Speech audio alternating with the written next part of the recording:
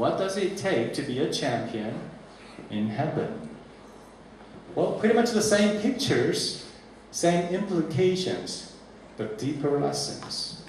Number one, the Bible verse says that we read, fight the good fight.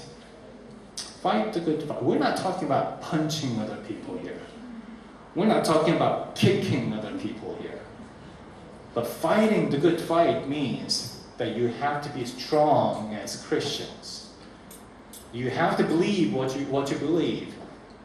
You have to put your faith in the Bible, and then you have to be strong.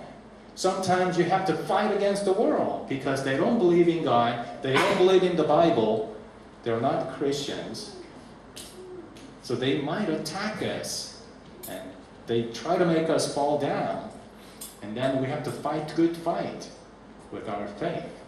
We need to be strong.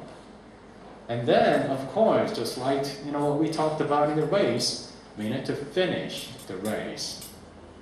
You can't just be Christians for 2 years.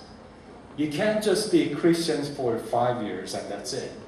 Okay, I tried it enough. I went to church enough times. I don't want to be a Christian anymore. I'm going to try different religions. I'm going to try different places. I'm going to just have fun and pleasures in the world.